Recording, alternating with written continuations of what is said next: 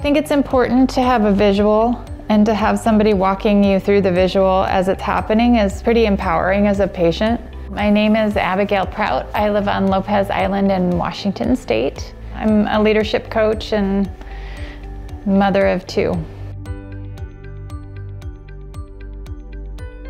I was referred by my physical therapist, Terry Drawn, on Lopez Island because we wanted to make sure that there wasn't a muscle tear or anything out of the ordinary with a frozen shoulder, because it's been about 6 months of a lot of pain, and we just wanted to rule out any other traumatic impacts on the shoulder.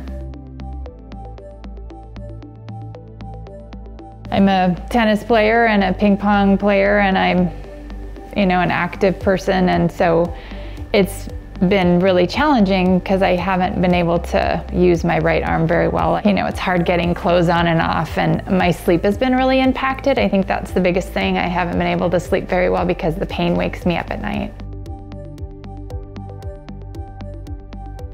What I gathered was that it was pretty typical frozen shoulder, and that he would recommend different, exercises and physical therapies and perhaps a cortisone shot as a last resort, but that there wasn't any surgical intervention necessary. Not being a medical person, it actually helps to have a doctor tell me what I'm seeing and where I'm seeing it. It does really help to hear that there isn't any major trauma to the site other than the inflammation.